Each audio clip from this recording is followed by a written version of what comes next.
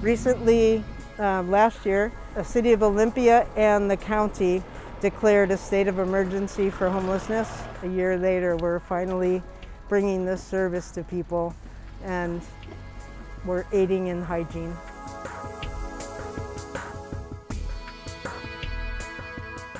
We are so excited to bring our shower trailer to the public, to the homeless in Olympia. And so let's take a look inside. The colored ones are specifically for changing clothes, and the white one will be for showering. So we'll have numbers here for people to hang their things according to the group that you're in. We've got it spaced out, so there's going to be 6 feet between people, and we'll be spraying each stall down after use with soap and water, and then after that dries, then we'll put Briotech multi-surface sanitizer, and that inactivates COVID-19. And so we're sponsored under Brio Earth through Briotech, and they're supplying free products to us to help the hygiene and health of people that need our services. This is where our journey starts, right here. This is a 1-inch water hose, 180 feet hose. It goes from the main valve into the 2 boilers. The 2 boilers then heat the water process, and then it goes through the whole shower, out through the sinks. Fresh water is usually the first thing hooked up with the generator, because it gets the water hot as soon as I can have it hot for the people to start using. Then we put our gray system together. Everything's color coded. It goes into our pump station. From the pump station, it pumps it into the water truck. Then when the water truck gets full, we take it down to lots in Olympia, and we dump. And this was actually an old firefighter's trailer. It'd be on the fire line for the gentlemen to take showers after they do their firefighting. So this has a disposable towel, and it has slippers in it. So being in the community and whatnot, it helps so much.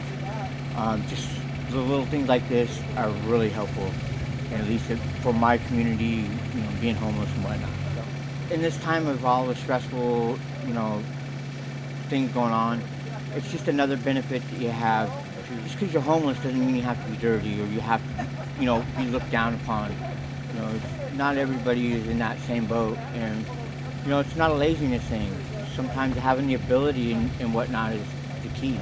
It's really nice to actually have something like this for people that don't have the opportunity to shower, get clean, but just having a facility is really a blessing, to be honest with you. What about my immediate community? How do I help serve my immediate community? And this is a way I can. I once went 8 weeks without having a shower. And that was a long time ago. I was in a country where it was in the middle of a revolution.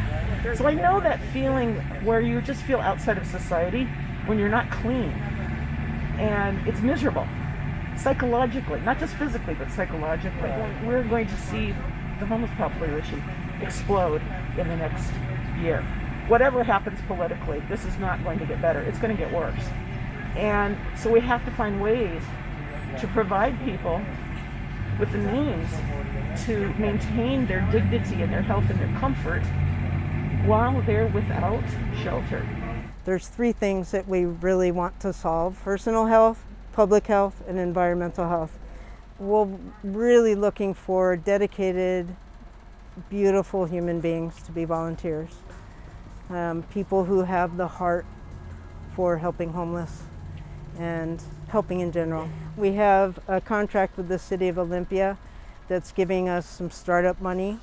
It won't last for very long. It's $8,000. We're very excited to have that. Please, if you know corporations, personal foundations, anywhere that can help us out, we really need to spread the word and help as many people as possible, It's just so important.